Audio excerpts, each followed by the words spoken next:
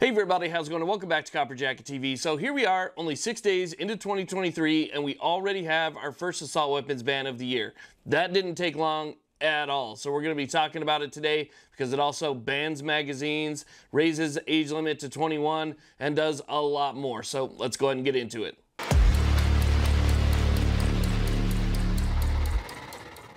Before we get started, look, the tubes don't like what we're doing here. They don't like what we're talking about. They don't like us talking about freedom.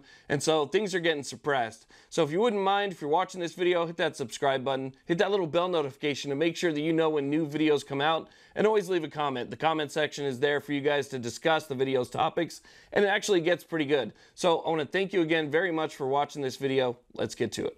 So let me start off by saying this. I personally believe that if you're going to take office and you're going to swear an oath to the Constitution, you should at least have read it. You should at least have a basic understanding of it, because what was passed last night, late last night, is completely unconstitutional. But Governor J.B. Pritzker doesn't care. He got exactly what he wanted when the House passed HB 5855, and this bill does a lot. Now, don't you guys love the names they give these things? They always try to make it sound so soft and so sweet, like HB 5855, which is also known as the Protect Illinois Communities Act. Who are they protecting by disarming the average citizen, not allowing them to defend themselves? Who exactly are they looking to protect with this? Well, let's talk about what the bill does. So the first thing this bill does, like I said in the beginning, is it bans so-called assault weapons. That's the one big ticket item that all of these states have in common, and that's exactly what this bill bans right here, even though whatever you want to call them, they are protected by the Second Amendment. You can give them any name you want. You can call them Jennifer if you want. They're still protected by the Second Amendment. We know this because the Supreme Court has said that any firearm that's in common use for lawful purposes is therefore protected by the Second Amendment. And this is one of the most popular items in the entire country.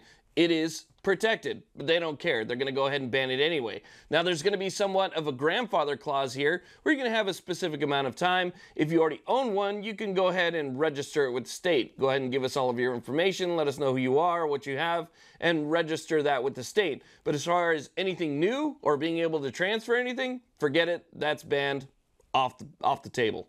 Now, another thing this bill does is it raises the age limit in which you can actually begin to practice your rights. So in Illinois, you have to get a FOID card, which is your firearm owner identification card. Well, instead of being 18, now you got to be 21. 21 years of age before you can actually start participating in your Second Amendment rights, which to me just absolutely blows my mind. You can vote, you can sign contracts. I mean, you could buy a house when you're 18 years old. I mean, you could join the military. I mean, you name it, right? You're 18. You have all of your rights. You're an adult citizen in the United States. But in Illinois, not adult enough, apparently. Oh, and well, let's not forget the other big ticket item, the magazine ban. This also includes a magazine ban banning anything that can hold more than 10 rounds. So if it can hold more than 10 rounds, it's now off limits in Illinois. Well, that's if the Senate actually passes 5855, which they're 100% expected to do. As a matter of fact, J.B. Pritzker was at the vote last night. This guy was willing to get out of bed, go down there. He was so interested in it that he actually hung around just for the vote, and of course it passed. It goes on to the Senate now, where it is, again, like I said, expected to pass no problem, in which case it'll head up to Pritzker's desk, and he will go ahead and sign it. He's already stated he's signing basically through his full support behind this bill. So again, while it just passed the House, it's almost a near guarantee that it's going to end up in front of Pritzker.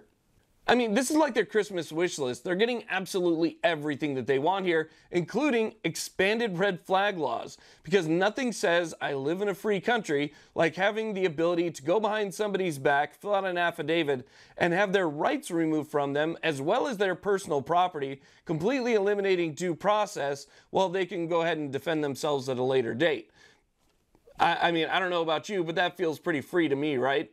No, it doesn't. Not at all. But that's what's happening in Illinois. They're going to determine what you can have, how much of it you can have. They're going to go behind your back. I mean, this is absolutely terrible. It just flies in the face of our constitutional rights, our civil rights, and it it can't be left to stand. I mean, like all these other states that are trying to do it right now, this has got to stop. And I know that, I mean, once it's signed, you're going to see the lawsuits begin to absolutely fly on this one. You're going to see a lot of lawsuits coming in from just about every direction. I think they know that as well. And I think they know that after the Bruen decision, it's pretty much going to be an uphill battle because there's no way to go back in time, back in history from the ratification of the Second Amendment on forward to the Reconstruction era and say that there's something there that you can look at to reference the new law that you just created. It's not there. So this new law will be unconstitutional. It's unconstitutional already, but once it's passed, I know that it'll be deemed unconstitutional. The problem is that the court system takes forever. It takes forever for things to actually go through. These things take years. I mean, look at California. We've been following some of these cases for nearly a decade now, and people still haven't seen relief. So that's one of the biggest problems is just, you know, getting relief for the people that are having their rights infringed on in a timely manner. So, you know, this passed by a vote of 64-43. So it passed by a pretty good majority. It's probably going to pass by a pretty good majority in the Senate as well and head up to Pritzker's desk. And I think it's all going to happen really, really fast.